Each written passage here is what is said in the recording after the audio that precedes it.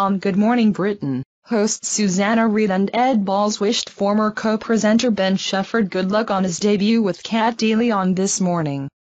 Despite the well wishes, Susanna playfully snubbed Ben by saying, "I could say, Ben who?" causing laughter in the studio. Ben, who spent 10 years on GMB, left for This Morning, replacing Holly Willoughby and Philip Schofield as a permanent host alongside Cat Deely. Despite the banter, Susanna left a good luck gift for Ben in his dressing room. Ben expressed excitement for his dream job and the privilege of working with the fantastic This Morning team. Cat shared her anticipation, describing This Morning as a national institution with a great sense of camaraderie among the team.